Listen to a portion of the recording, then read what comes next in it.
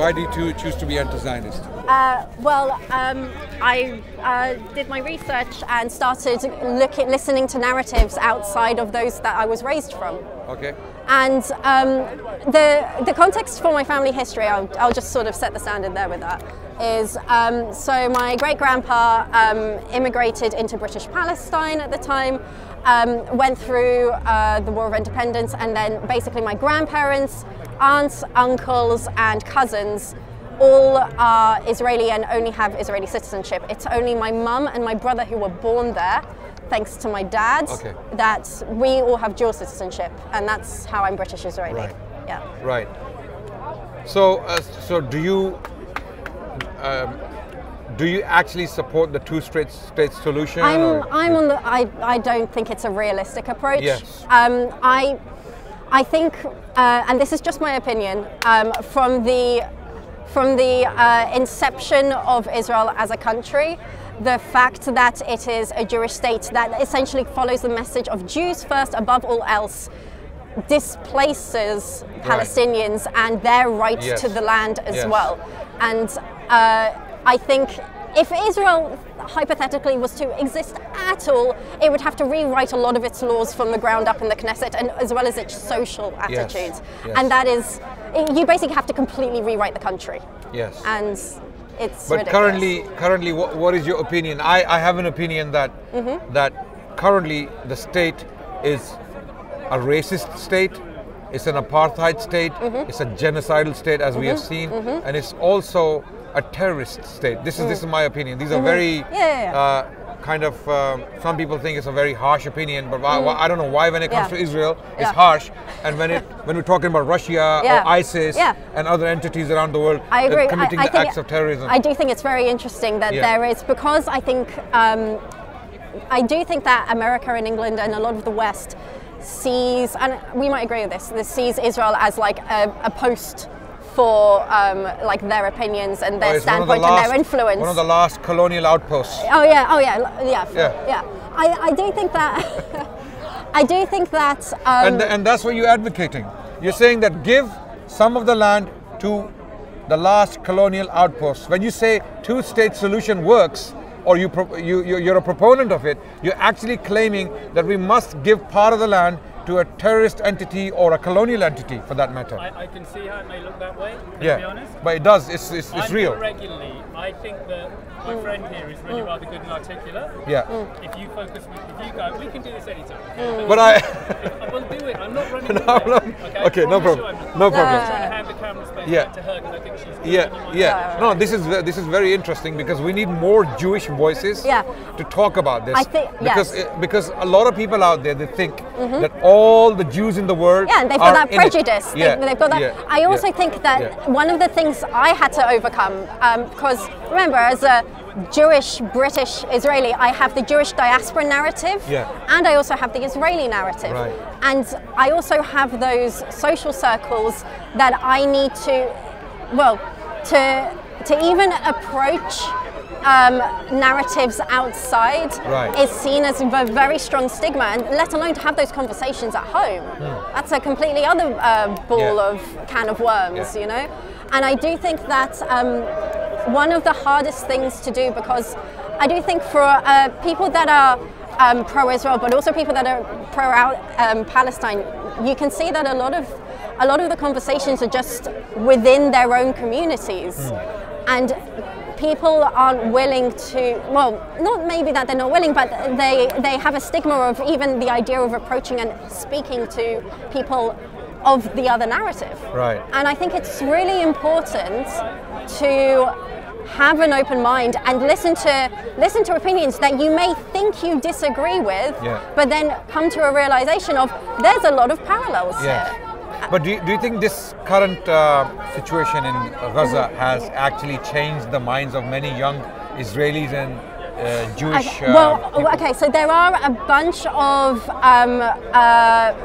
there is a bunch of left-wing organizations in Israel that have started to gain some traction. Right. We're talking about the Omding B'Yachad movement, which is standing together, talking about breaking the silence. Yeah. We're also talking about diasporan movements, which are really starting to grow outside of Israel in the Jewish circles. But people like Abby, what's her name, that journalist? I'm not sure. She's called Abby. Does anyone know that journalist's name? Abby. She went recently to Israel and she interviewed a lot of Israelis. Abby Martin. Thank you. Abby Martin. She's a journalist and she has interviewed a lot of Israelis, and she thinks that Israelis are all genocidal. I mean, she's saying there are 1 or 2% maybe, who don't agree with the government, but majority of the overwhelming majority of the Israelis, they are speaking a genocidal language. They want the Arabs or the Palestinians, for that matter, to be wiped out. Yeah. So on the face of the earth. I think that no, of course. Sorry. I think that those that think the Israelis that have opinions alongside mine are definitely a minority. Right. Are definitely a minority. I do also think that the narrative that you're saying of how they're framing a denial of genocide and a complete lack of acknowledgement to the suffering of Palestinian civilians. Right. I also agree. I do think that's present. Why is that the case? I mean, so there's censorship, and also, okay, so at home we've got the Israeli news going on like pretty often, N12 and everything. But how can you brainwash? How can you brainwash an entire population?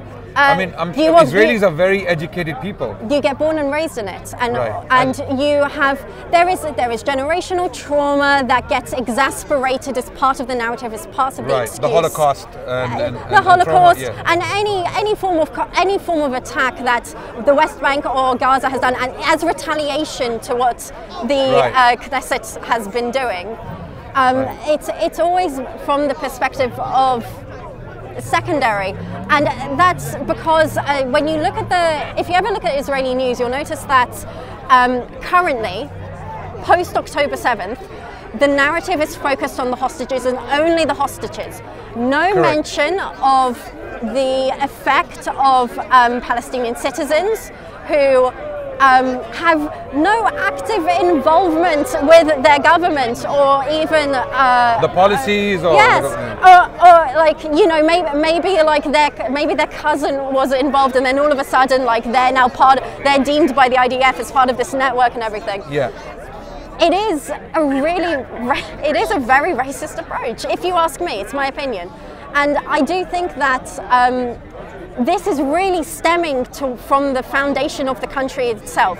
The foundation of its country, with it being Jews having this homeland according to our ethno-religious roots, above all else, and no matter what, we must protect it, with generational trauma feeding into that instinct, has led to this really extreme response and this narrative that has spread through 3 generations now? 3 generations of people being born into this narrative and born into, and also where going into the IDF is mandatory. It's you've got forced conscription, not forced, mandatory conscription. And then you get conditioned when you're there.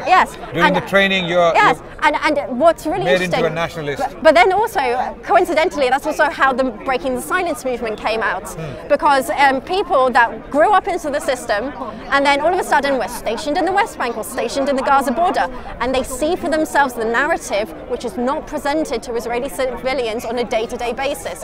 It is completely ignored. They are not aware of what is really the real violence and the real catastrophe of a lot of innocent people there that's going on.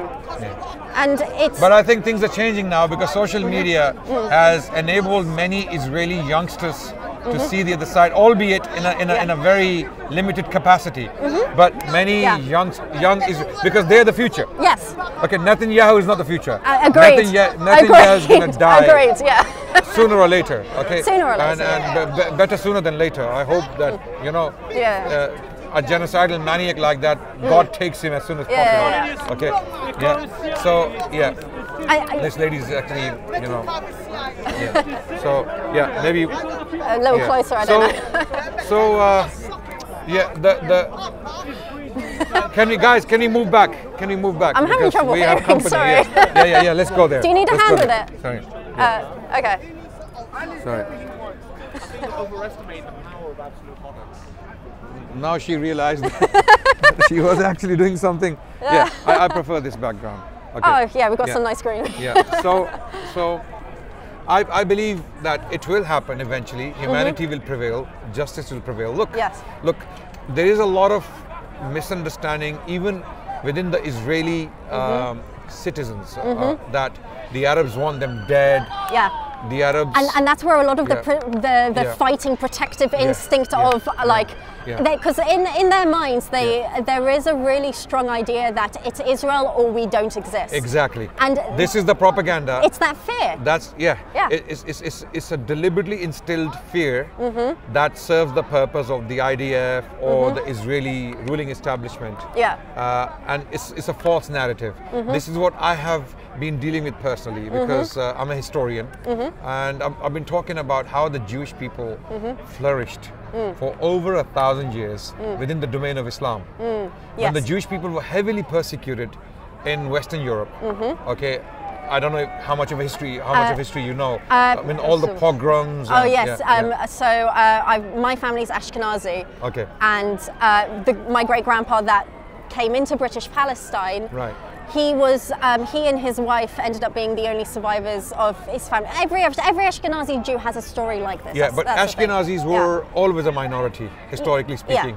It were the Sephardic Jews who were the majority. I know there is this conflict between the Ashkenazi and Sephardic. Sephardic Jewry and Ashkenazi Jewry. Yeah. But for over 1,000 years, people like Jacob Lesner, he's a Jewish historian from the US, he's talked about it, that for over 1,000 years, nearly 1,000 years, the Sephardic Jews were the majority, okay, because they were living in the Muslim domains. That's why they were called the Sephardic. The Sephard was basically... Oh, they were expelled from the Iberian Peninsula and then came through Turkey, Northern America.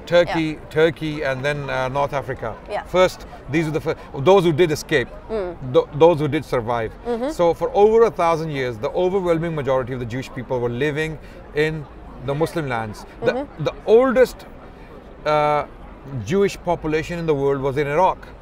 At one point, half the population of Baghdad, okay, was out of 200,000, 80,000 were Jewish people. Yeah. This is according to the testimony of this lady who visited Baghdad in the early 20th century. I forgot her name. She was an archaeologist and she was very active with Lawrence of Arabia as well. She was one of the political agents and she advised the first King Faisal of Iraq. Long history, long story. She actually describes Baghdad as, to some extent, a Jewish city.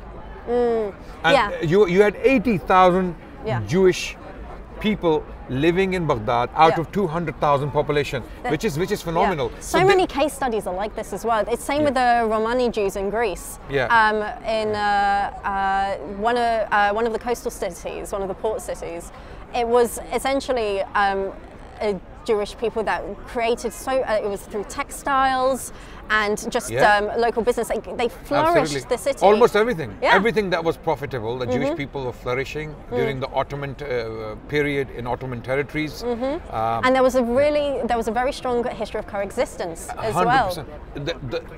There are Jewish scholars who claim that from the year 900 to 1200, 300 years, this was the golden age of the House of Israel under the domain of Islam. And this was predominantly in Islamic Spain, in Al-Andalus, where we had prime ministers, generals, scholars, poets, philosophers, you name it.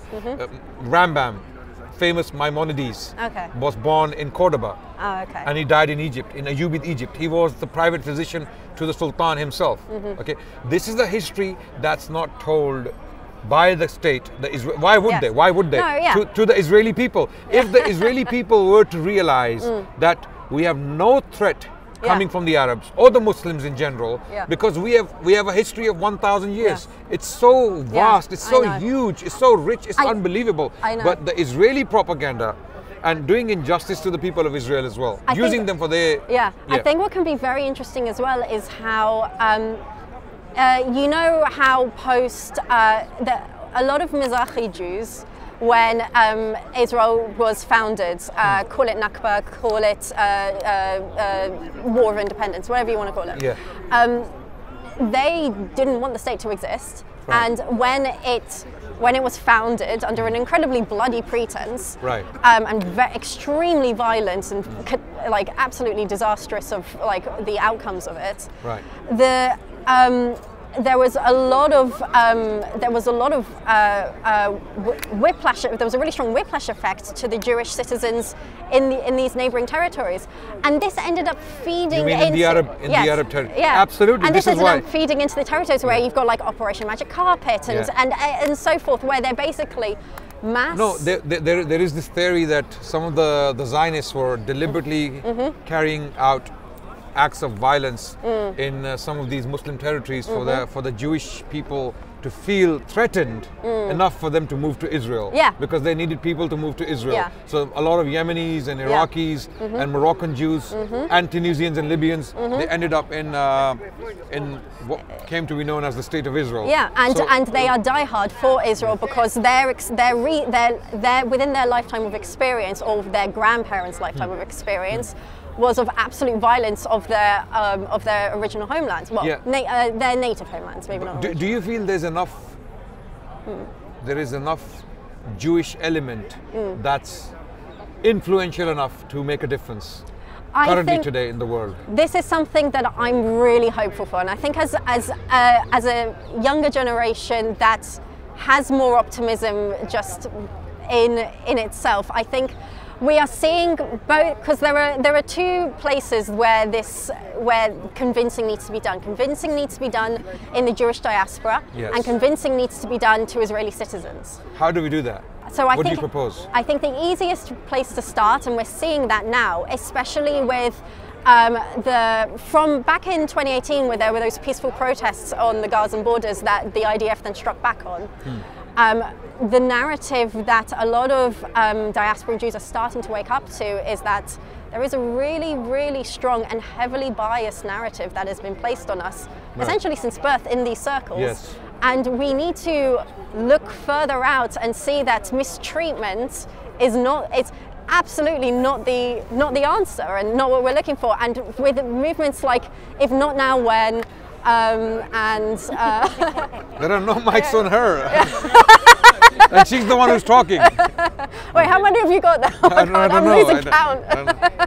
It's as they say, you know, it's free for all, fair game. But I think what I would like to say is I'd like to say, like, as someone who is more diasporan than I am Israeli, having grown up in Britain, but with that culture.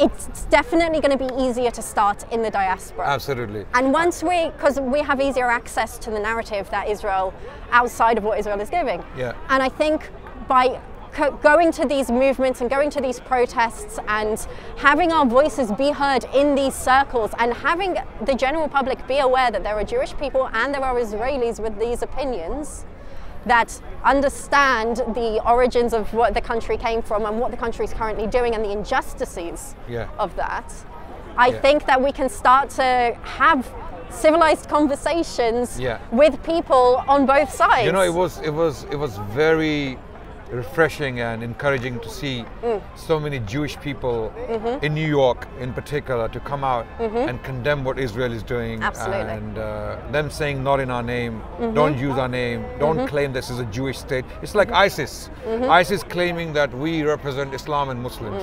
And they were like a little tiny extremist minority that was committing these acts of violence and terrorism. But that also helped fulfill a Western narrative as well, to be fair. You see, so narratives are very important and they have to be made available to the masses. This is why, as a historian, what I do is I talk more about peaceful coexistence between the Jewish people and the Muslims in general, because that helps people understand that there is no historic vendetta, there's no historic enmity, there's no historic, how can I put it, desire, for that matter, to brutalize the Jewish people and take away their right of being, being or living, for that matter. This propaganda, the evil propaganda the Zionist state has been using for a long time, to the extent that there are academics, Zionist academics, scholars who have spent their lifetimes simply to study history and create a new narrative, the clash of civilizations, for example. So what a lot of the Zionists have been doing, they've been claiming this Judeo-Christian heritage. Okay, but it's never been like that. Amazingly, there was no Judeo-Christian heritage. It doesn't exist. You know why? Because the Judeo element was always persecuted in the West. There was never a time in Western history when the Jewish people lived in peace. And I'm saying all the way up to the 20th century. Okay, even as late as, I mean, we have the Holocaust in Germany to talk about, okay? And this is not the first time when the Jewish people were brutalized. The history goes back a long time, a long way. I mean, just to expand on that, the reason the diaspora is to the extent of what it is today, where you've got Mizrahi, Bet Israel, Ashkenazi, Sephardi, like you name it, essentially it's spreading to every continent in the world, was a result of continuous displacement and removal. Absolutely. I mean, that wasn't the case in the Muslim world. That is definitely the case in the Christian world. In Christendom, the Jewish people had to move from time to time, from place to place, because they were being banished. To the whims of whichever the monarchy was thinking at the time, essentially. Like King Edward I, the famous Edward the Longshank, who was buried in Westminster Abbey. The king of William, sorry, not William, what was his name? The freedom fighter, the Scottish, William Wallace, yeah, exactly, William Wallace. You know, there's this famous movie, Braveheart, one of my favorites. One of my favorites. The first time it came out, you know, I really loved the story, but it's still a lot of fantasy there, right?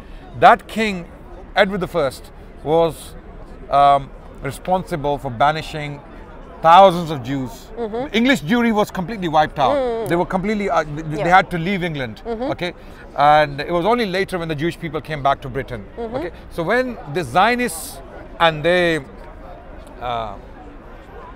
dogs, if you like, sorry, to use a very brutal term, right? When they like to put out this narrative that there is a Judeo-Christian coalition that is dealing with this Islamic threat in the world, Islamic extremism, Islamic fundamentalism, Islamic terrorism, this is all a lie. It's all a lie. You're painting a civilization deliberately, and it's a bunch of extremists, these Zionists, who are a very small minority within the Jewish people. Unfortunately, they have somehow managed to get a lot of Jewish people to their side. Well, it is very unfortunate. You know, it's very interesting actually, because you know, as someone who grew up in these circles, I've seen both within Israel and within the diaspora, there has been a melding of the Jewish state and Judaism. Right. And it has gotten to the point where to be Jewish is to also support Israel. Right. And that's the narrative that has been created. Absolutely. I think one of the most difficult things I had coming down this journey of like researching my country's history and coming to terms with what's happened and everything was, first of all, just giving the other side a chance to speak, for me to listen. Yes. And secondly, also to understand that there is a difference between my ethno-religion and the Jewish state. Right. And one is not dependent on the other existing. Yes. And that's never the case, even in Islam, as Muslims. We don't say that a particular state represents the religion of Islam. That would be a mistake. That would be a disaster. You know why? Because let's say that state decides to do something crazy, like what the Israelis are doing today to the people of Palestine, right? Now that brings bad light on the religion. Okay? This is why throughout our history, 1,400 years of Islamic history, we have never claimed that a particular state definitely represents Islam, okay? Or I must rephrase it. There was never a state in our history that completely, fully followed the rules of Islam to the, I mean, we can say the earliest period was the best, okay, when the early Islamic expansion was taking place. But we had later dynasties, as great as they were, as magnificent as their legacy is, as, as tolerant as they had been to the Jews and the Christians and others. And of course, there were periods of disturbance as well, okay. We don't say they actually represent Islam, okay. Apart from the very early period, the Prophet and his earliest companions and caliphs, we believe they were the best people to walk the planet. They did their best to do as much as they could. Even the Prophet himself was very fair with the Jewish people. A lot of the times people talk about one particular incident. Unfortunately, I've yet to read the Quran. I have a copy at home. I've just you must read our perspective. You must read the Quran to start with, and read the life of Prophet Muhammad. And another thing I would like you to read is how the Jewish people actually lived with the Muslim civilization for over 1,000 years. That's a very It's a narrative that's not talked about. It is a completely lost narrative. It's only known to academics, and even those academics who specialize in it. If you go to any standard historian who studies history, let's say, of Europe or the Islamic world, they wouldn't be necessarily aware of this particular side of the Islamic history, okay, or the Jewish history, let's say, okay. There are experts who have studied it. Unfortunately, most of them are Jewish, and many of them are Zionist, okay. And I'm not saying only Jewish people are responsible for this. I'm saying Muslims also need to study that history, which I have done to some extent, and we need to put this narrative out, because a lot of people don't understand this. People think Jews and Muslims are basically two worlds apart, and they don't want to be with each other, they don't want to live with each other. This is the Zionist state of Israel. This is the narrative they created, and they're pumping it quite successfully.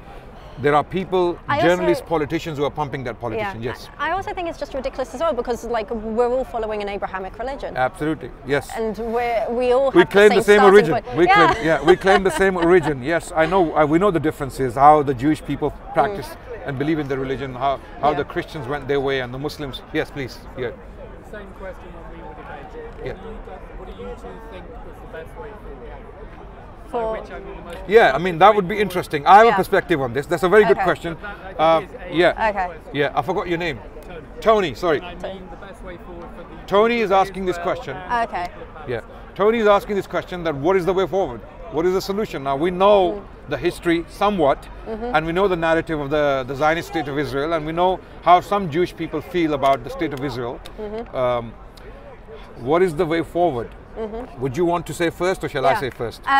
Please go first. I think the way forward is to, first of all,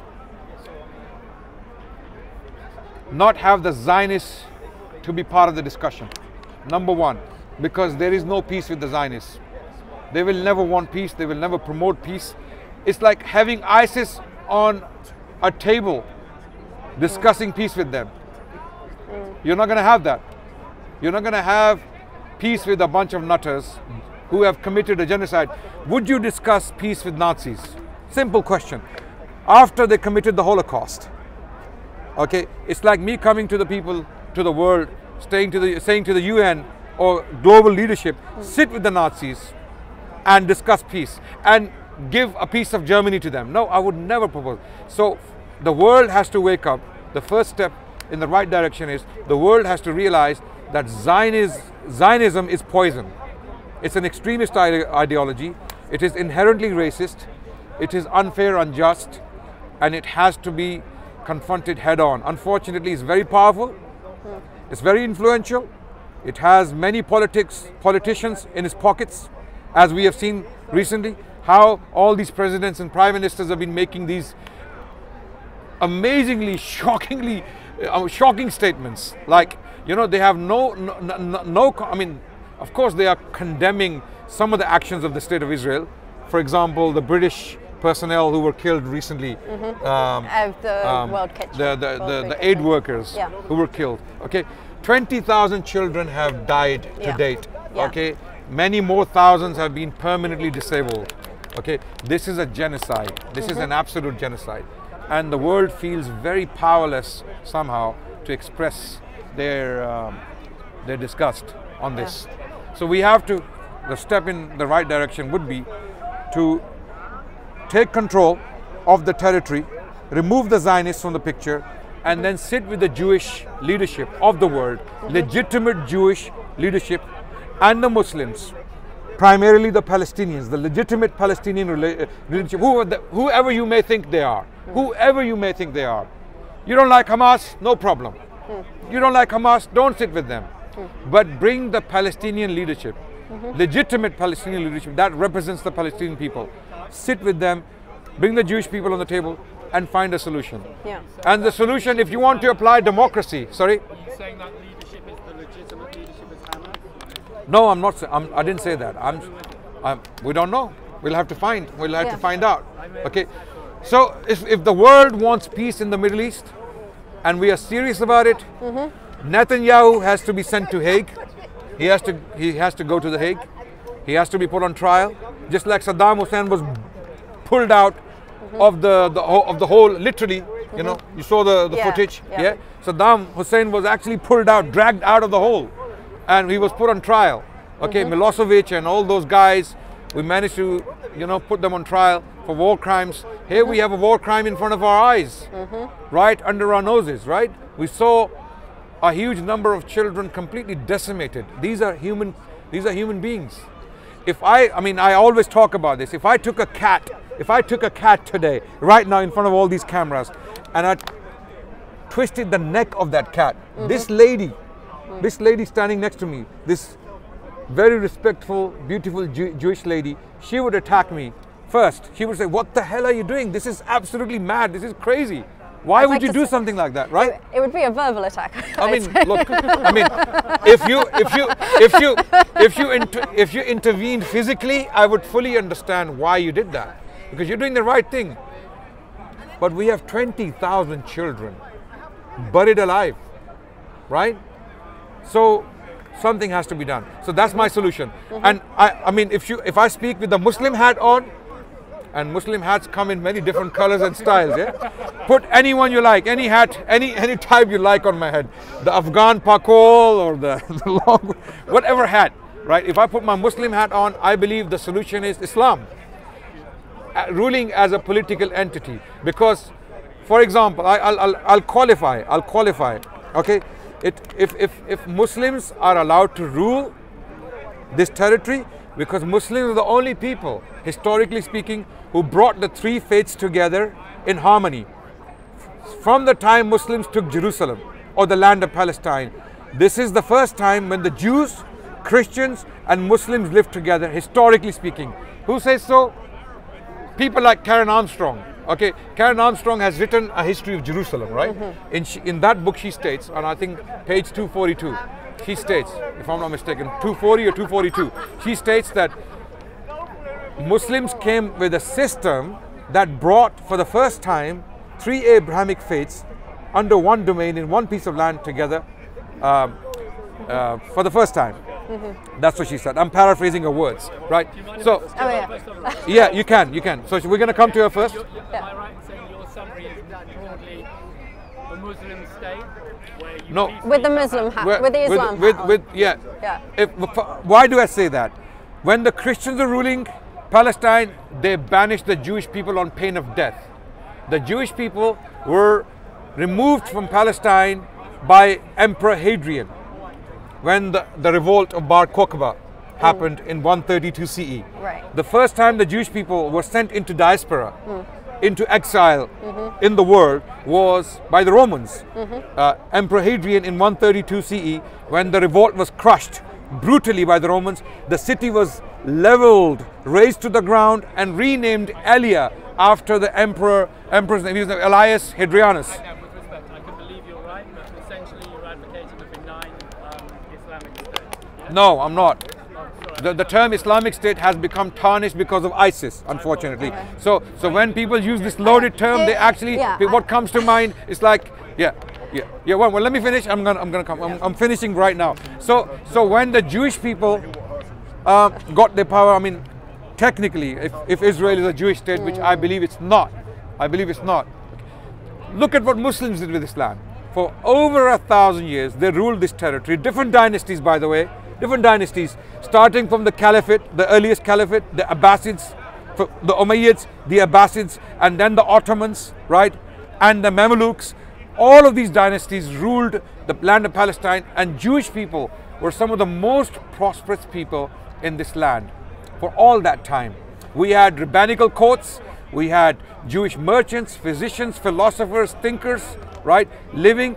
It was only during the time of the Crusade when all of this peace was disrupted. The Crusaders came in, massacred the Jewish people, massacred the Armenian Christians and the Muslims. So my claim is, one of the solutions is, sorry Tony, you started me. I can't dispute any of your history. Yeah. My immediate concern would be, no matter what the previous generations have done, the generations right now who are locked into this Yes. appalling situation. So the world needs to get involved. To what extent, what's the best way forward so they can coexist now? The history you're telling As I said, the global international community, the Arabs and the Western world, they need to wake up and smell the coffee, and they need to realize if they don't stop this, it's not going to stop. There will be more genocides, there will be more wars, there will be more killing. The cycle of violence is called a cycle and it may for a spread. reason. Yes. Okay. Yes. Now my solution I've put forward, right?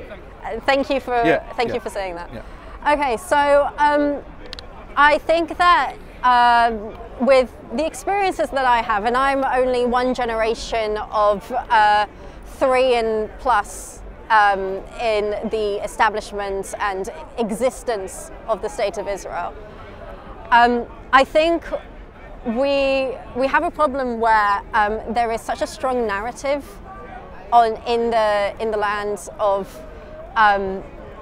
seeing Palestinians as an enemy, and seeing as if we don't hit them, they will hit us, they will eradicate us. That creates that fear, that creates the fear-based response that they have. One of the most difficult things that would need to be done is just to sort of start to work towards changing that narrative in the country, and to start seeing that for those citizens that it's not us or them, it's about coexistence. Yes. It's about coexistence, because for a lot of Israelis that were born and raised on that land, that is the only citizenship and the only identity and the only land they know. Yeah. And a lot albeit imposed and superimposed. Yeah, yes, absolutely. These people also don't have, well, my people don't have control over previous generations' actions. Yes. They were just born and raised in a country that had a certain narrative and a certain amount of censorship set upon them. Absolutely. This current generation cannot be blamed for the crimes of the, we cannot blame Tony for all the crimes the British Empire committed around the world. So continue. Yeah. So I think sort of extending on that, a sort of re-acknowledgement of history and a fresh approach to the education and understanding of Israel's history, and an acknowledgement of the Palestinian narrative that isn't mentioned in the education system. That's one of the first things to sort of talk about. The second sort of approach would be like, I mean, in an idealistic way, in my opinion, I would talk about if Israel was to have any form of like introspection and to like self-reflect and to understand like the amount of change that needs to be done, an unimaginable amount of rules would need to be rewritten from the ground up, essentially, because there are so many rules that are in place that put Jewish people first, Jewish rights first, Palestinian rights second. That goes in both of those directions. That is just, as you said, that is a racist standpoint, and that is an unjust and unmoral standpoint. So those would have to be rewritten as well. And if we go super ideal, in my opinion, like I did as well.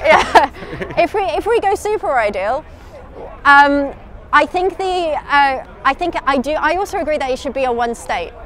I don't think a Jewish state is the answer. I'm not sure if a Palestinian state, if an Islamic state is the answer. But I'm not even proposing that. Yeah. Not that title, at least. No, not that title. Fine. And Yeah. I'll apologise for my wording on that. It could be Ottomans too. Yeah. Yeah. Ottomans Part 2 or something like that. I mean, it could be anyone. It could, as long as look, the point, I think we both agree that as long as the Jews and the Muslims and the Christians and the atheists Druze and the Bedouins, yeah, absolutely, anyone, all human beings can live in harmony, peacefully, and there is law and order, and law applies to all equally. Yeah. Okay. As long as that can be achieved, we're happy. Yeah. Okay. Yeah. So. Blessed is the man who meditates day and night on the law of the Lord. If we were doing that, if the Jews were judging by their book and the teachings that were given them, they put that at the forefront, they would be merciful and compassionate. That's a good. Look, the problem is not all Jewish people are religious. Not all Jewish people actually follow the rabbinical version of Judaism. Likewise, not all Palestinians are religious. If you look at the Fatah leadership, and not all Palestinians are Muslim. Yeah. We've got Christian Palestinians as well. Yeah, we have Christian Palestinians, we have Muslim Palestinians, we have atheist Palestinians, right? So there has to be a solution that accommodates for. I mean, yeah. People the gospel judged by the gospel. Yeah. How many do? No, they don't. I don't see the mercy that's Unfortunately. I think so going down this rabbit hole of super idealistic, I think a secular one state where from the laws of the ground up that states that the Israelis that exist are allowed to, especially if they only have single citizenship. Why does it have to be secular? I mean, if it's about the legal system. I would like to finish my statement, if that's all right. Sorry. Because I don't want to be cut halfway when I'll come back on it. I'll come back on it. Thank you. Yeah. So I do think that in a one-state secular state that has made sure that the narrative is having the entire viewpoint presented of its history and historical wars and mistakes that were made. That it should also, from the foundation up, say that both Palestinians have an absolute right to return and freedom to roam and freedom to take land that was theirs and re-establish themselves there. But also Israelis that presently exist there, with considering that they from as my example, like down to my grandparents being around. And that's the only identity they have. They also, in my opinion, have a right to remain as well. But it's about having an approach of coexistence and equality. Yes. Equal treatment. Equal. Agreed. Yes.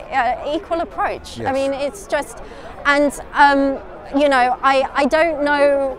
I don't have an answer for how to get to that point, but I just agree. I think that a re-education needs to be done. And a rewriting of so many laws needs to be done. Absolutely. And I think we pretty much agree. And isn't that amazing that a Jewish lady and a Muslim man are agreeing on many of these principles? We may disagree on the model. She may propose a secular model, which I think is impractical. Okay? I may propose an Islamic model because I have reasons to propose that model, and she has reasons to propose her model, right? But we both agree that we need a model that brings different faiths, different people together, and has a law that applies to all equally. Okay. Now, and there's another issue that is being neglected and ignored. There is a lot of trauma that will have to be dealt with. Absolutely. There is PTSD. It's a big can of worms. Yeah, 100%. Yeah, 100%. I think one of the. So she was making a point that you can. Yeah, you can. Yeah. Oh, okay. Okay. You just came right now. Yeah? We have discussed it extensively. Watch the video. Inshallah, it's going to come out soon. It's going to be on, I don't know how many channels. But anyway, but we have discussed it. Just my question. Yeah. What is the solution between them? What they need to do, Palestinian and Israel, in that country? We have discussed it in detail. Just now. We discussed it in the last 15-20 minutes. I think we discussed it. Yeah. Yeah. I think I've lost the point. Where were we? Okay. Yes. We both agree that I spoke about history, how historically under the Muslims, the Jews and the Christians were living together in Palestine for a very long time. Okay, that's my solution. I'm saying if we don't have another model that works, we can go back to that model. How we will do it, details can be discussed by people, relevant people. But I call the original model to me is the model of my Prophet and what he left behind in his teachings. And when we did apply those teachings, why did the Jewish people survive for over 1,000 years under the Muslim domain? The Jewish people were the most vulnerable people as a community in the world. There are many reasons for that. Because of possibly indulging in usury. Okay, a lot of Jewish people were indulging in riba, what we call riba, usury. Okay, and they were hated for that. Throughout European territories, one of the reasons why Jewish people were hunted repeatedly and hated by the masses was because of interest, because of usury, right? And that's why the kings had to protect. Yeah, I think when it comes to historical displacements, it kind of ends up in a way being a bit of a self-fulfilling prophecy with Judaism, where when Jewish people get displaced and then move to a new land, they establish themselves, but they also ostracize themselves from the wider majority. Ghettoized. So, and they just sort of, it's sticking to themselves from probably even at that point some generational trauma. But then the native residents that are aware that the Jewish people have moved in and have started to work in the local economy and certain businesses, that I would assume that initially it's a neutral standpoint to this group of immigrants coming in, and then typically when things started going wrong historically in one way or another, it was an easy finger to point to. And Ashkenazi Jews were these strange immigrants back in this era. It's just gotten to the point where whether Ashkenazi, Mizrahi, whatever, we've just assimilated into these local cultures. The point that I'm white, that I look like this, and and that's just. And I have white privilege. There was intermarriage and conversions as well. I mean, there were conversions, and a lot of Ashkenazis do actually come from Eastern Europe, European territories. So that's another issue. That's something within the Jewish people themselves, and these.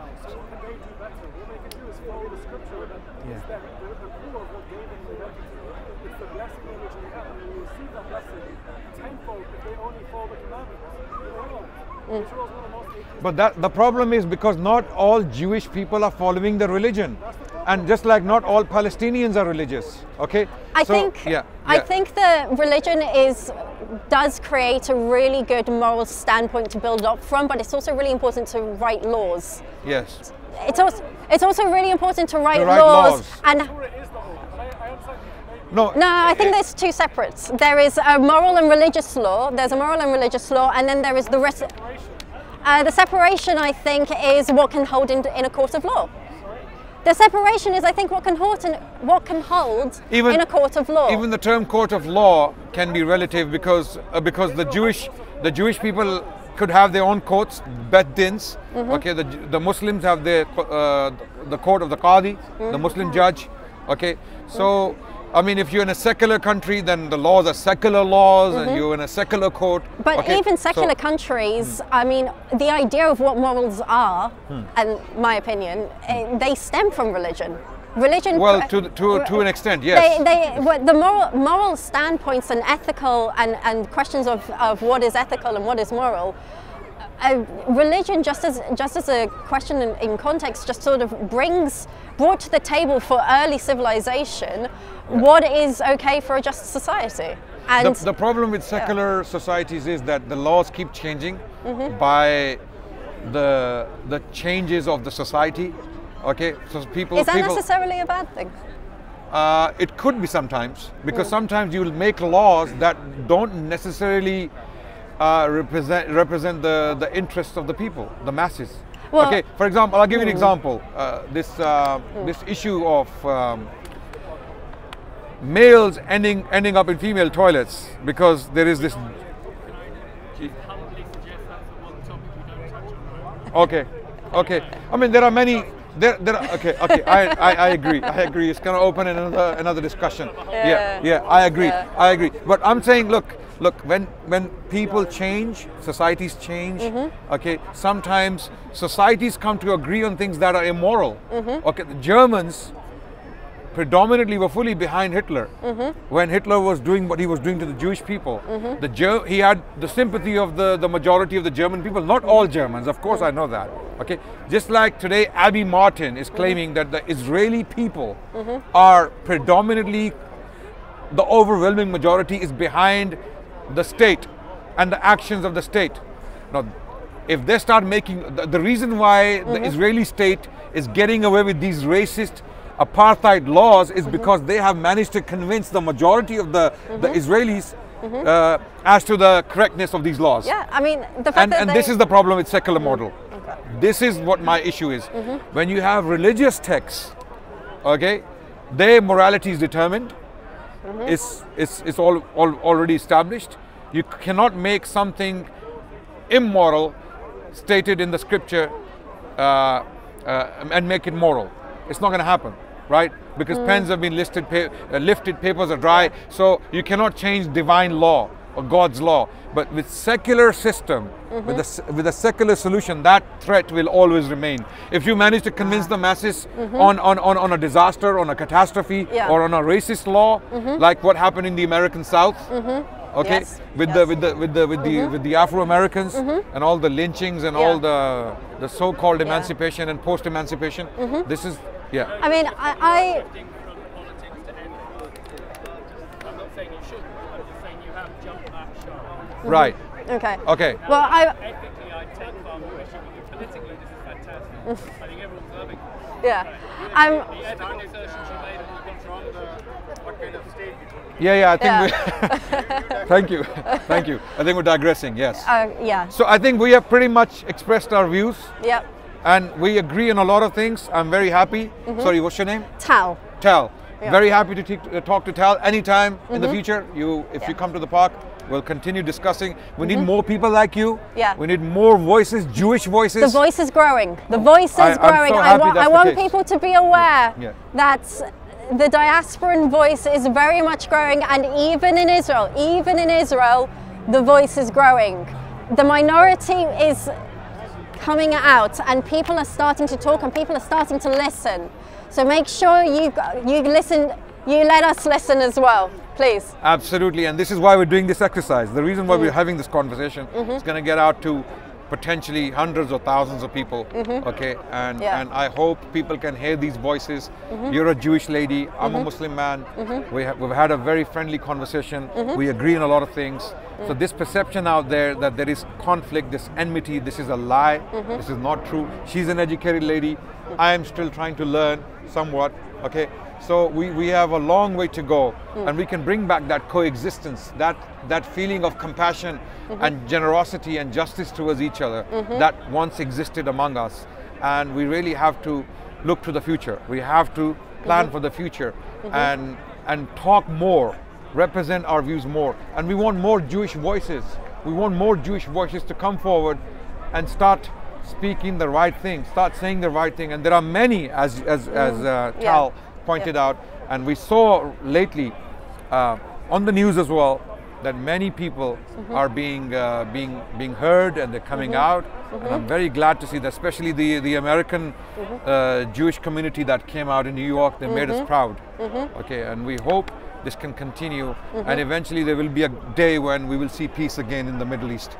Inshallah. Baruch Hashem. On that note, thank you so much. Thank you so much. My pleasure. Genuine. I cannot. Islamically, I'm not allowed to have physical contact. I apologize. I wasn't aware, but thank you very much. No worries. But thank you so much. Thank you very much. Thank you.